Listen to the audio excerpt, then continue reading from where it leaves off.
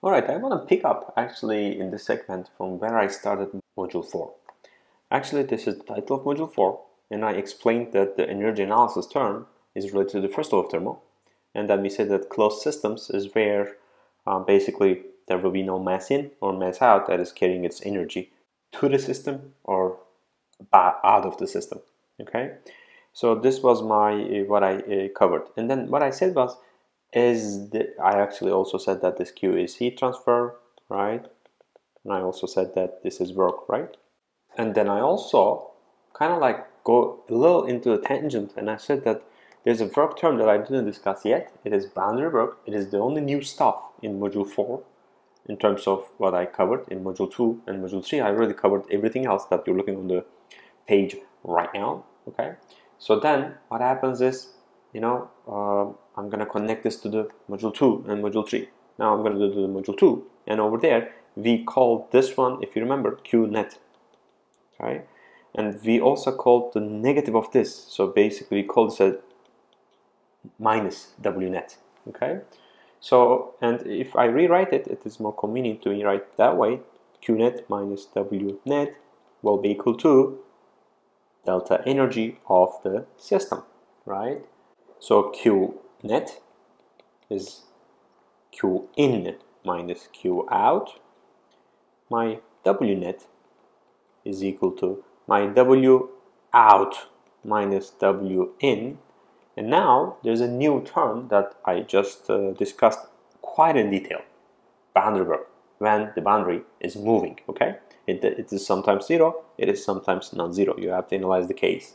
And I made a case fairly clearly, in my opinion at least, that this is the formula for it, okay? And I said that there are three types of expansion or compression process that we can go through.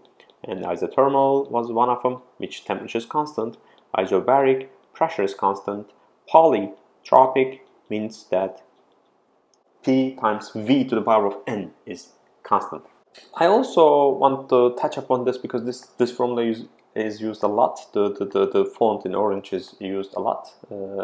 So let me look at this delta E of the system, because I didn't really touch upon that yet. And I will say that this will be the delta kinetic energy plus delta potential energy plus delta capital U, which is the internal energy, okay? And I also said that if the system is stationary,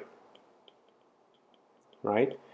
If the system is stationary, the velocity of it will be zero, so this, will be zero, right?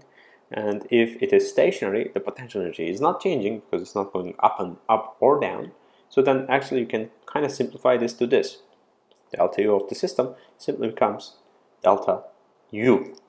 So I can also write Q net minus W net will be equal to delta U, alright? So that's pretty much it actually, except there's only one other thing that I want to talk about with you today, and that is the cycles. As you know, let's write cycle before I talk, so I'll get confused. As you know, the thermodynamic cycle, and I gave the example of this 1 to 2, fairly generic, 2 to 3, 3 to 1. Yeah, the arrows doesn't really matter at the end of the day, but the point is this: if I start here, I end here. If I start here, I end here. So the initial and the final state is the same, okay? So that kind of, think about this term. I'm looking over here. This will be zero. There will be no change. So as I'm starting and ending at the same point, this delta U will be zero. So I can simply go ahead and write Q net, minus W net will be equal to zero. So from here I get my Q net is equal to W net. Okay, that's pretty much it for the cycle. Okay. Like I said, I covered everything associated within the previous modules. Now I'm going to solve a question to illustrate how everything comes together. But the new or the novel concept over here is still this, and I covered this in detail. Okay, so I'll be back with a question. Thank you for watching this segment.